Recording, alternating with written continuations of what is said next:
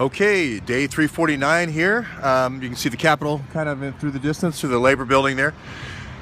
There's this Agent Oven, O-V-E-N, I think, Oven. I don't know if that's a real name. I'm expecting Agent Microwave any time now. But he just completed his testimony, the direct, and then now they've started cross-examination.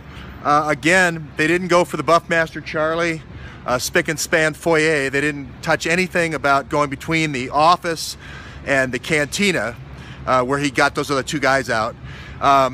Didn't touch that. But what they did is in that same corridor between the two buildings, let's say between here and there, it's a carport basically.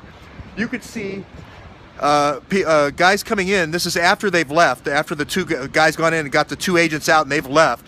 You could see the rebels or whoever just walking out with maps in one arm and a computer in the other arm, and these other two guys are carrying this gigantic diplomatic pouch.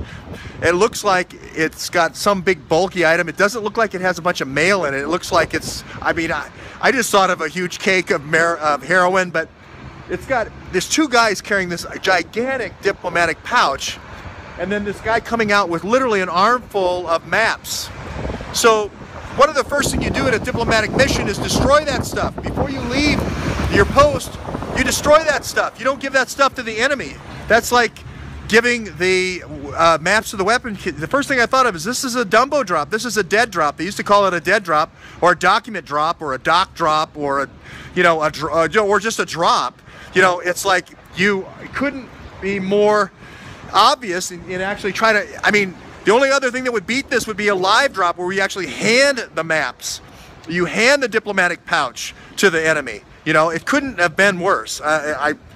Literally then, I am not lying, a U.S. car, a U.S. armored vehicle, Toyota Highlander, then pulls up right where that gentleman's standing right there. And then they load it up. And they start loading it up with laptops and PCs and so forth, and then the film cuts off. Again, the testimony, whatever the testimony is, it doesn't agree with the facts. The facts are they did not destroy the documents. The facts are they walked out in a very leisurely pace with a gigantic diplomatic pouch and an armful of maps which would have the locations of the weapons caches. This is not what the prosecution or the defense has painted.